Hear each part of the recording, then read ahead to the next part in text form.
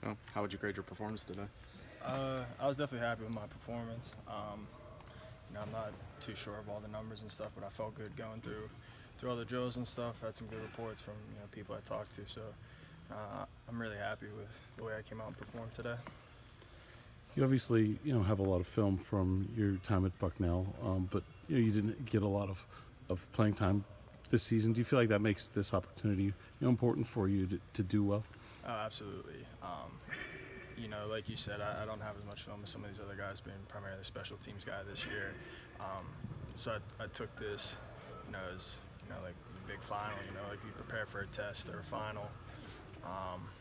So that was my big thing for this. I knew this was more important to me, than some of the other guys who has more film than I do.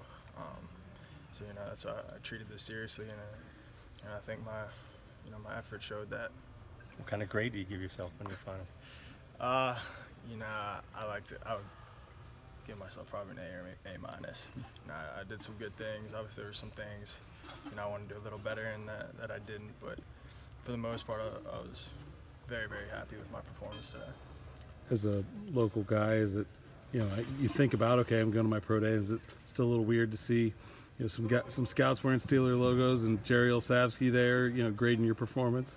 Yeah, it's definitely kind of surreal. 2 years ago, if you would have told me I would have been here, I probably would have laughed it off. But having this opportunity is everything, and if this is the last time I step on a football field, I can hold my head up high, knowing I got to perform in front of scouts, and particularly Steelers scouts, the team I've been watching since I was 4 or 5 years old. So this whole moment, this whole day was more than anything I could have asked for. How much does it help to have your teammates perform along with you? Oh, it's amazing. They gassed me up all year.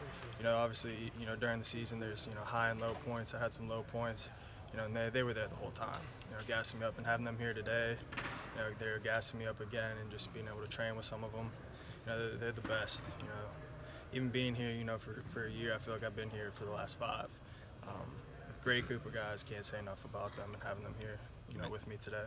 Sorry, you mentioned grew up watching the Steelers, Ryan Shazier, James Conner out there. What was that like having them here today? Yeah, that was kind of cool when we were getting our hand measurements. I peeked my head, I was like, is that Ryan Shazier?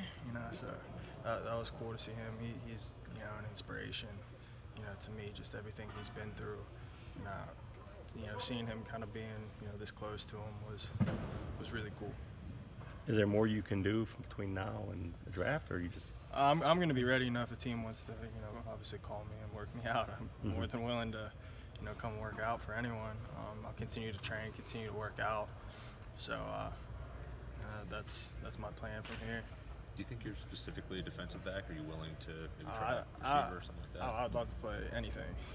Anything. I don't care where you put me. I will gladly play anywhere. Growing up, receiver was always my favorite. When I was coming out of high school, I was offered, mainly offered as a defensive back.